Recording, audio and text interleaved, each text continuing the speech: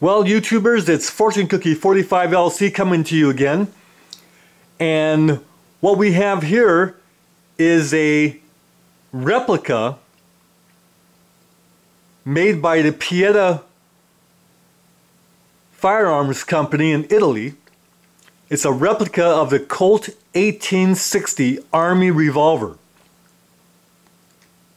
And this revolver was made just in time to become the most popular handgun for the American Civil War. The revolver is a 6-shot cap and ball revolver that fires a .44 caliber round lead ball. The powder charge was roughly 30 grains of FFFG black powder ignited by a percussion cap, which is a copper cap with fulminate of mercury inside. When the hammer struck the cap, the flame would travel through the little nozzle here into the chamber to ignite the powder charge and drive a approximately 130 grain lead round ball through an 8-inch barrel at about 900 feet per second, making this a very effective revolver for the Army to use.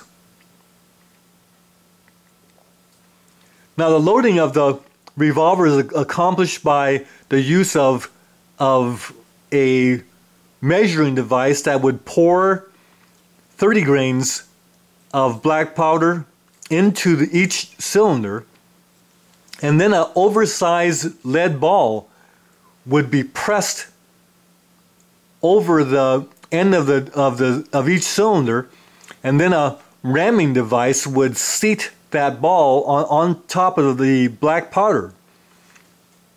Now, this is important because all black powder arms should have the bullet rammed right down onto the powder. Whether a wad is used or not, that it needs to be rammed right down onto the powder so there cannot be any air gap in there. Air gaps would cause tremendous overpressure and possibly blowing up the weapon. Typically then a amount of some kind of lubricant like lard. Today Crisco is used, but it's smeared over the bullet so that there's no chance of the firing of one chamber causing ignition of adjacent chambers. So this is commonly done to prevent that.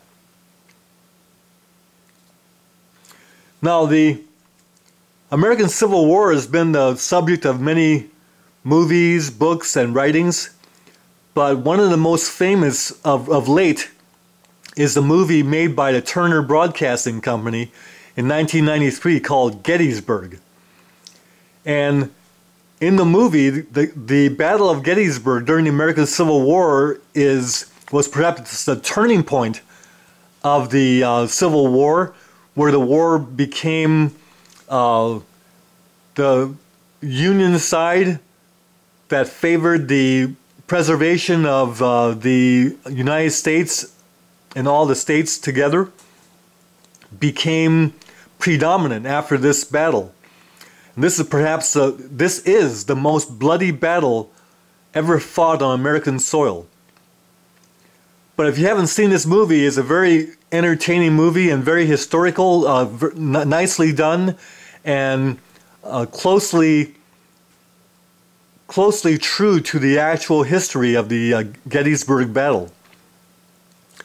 And having a revolver like this allows one to appreciate the history of the times.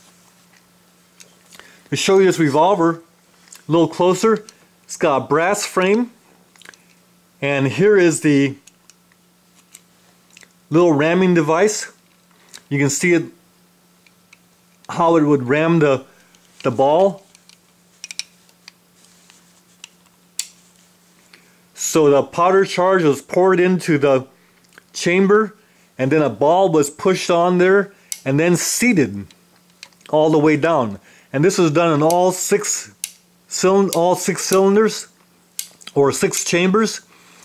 Then the percussion caps would be placed onto each nipple, and then the revolver will be ready to fire. Sights are very rudimentary. In fact, when the pistol is brought to full cock, the rear sight's a little notch on the hammer, and there's the front sight right there. However, targets as far away as 75 yards could be engaged with this revolver. And this 8-inch model with the round barrel is typical of the revolver used by the Union troops. The Confederates had an octagon barrel, and it was shorter. But one of the major characters in the movie is Colonel Chamberlain from Maine. And the battle fought at the Little Round Top against many Confederate troops was perhaps one of the signature battles within the Battle of Gettysburg.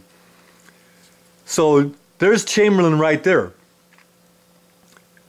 At any rate, this is a very entertaining movie. I recommend that you YouTubers go out and see it if you haven't seen it already.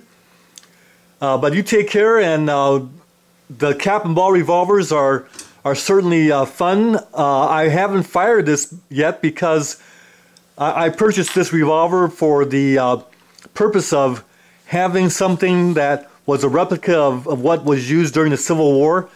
But black powder is not something that I've gotten into, but I certainly one day might very well go ahead and do that. So certainly it might be very interesting. YouTubers out there, take care, and this is Fortune Cookie. We'll see you again on the next video. Bye for now.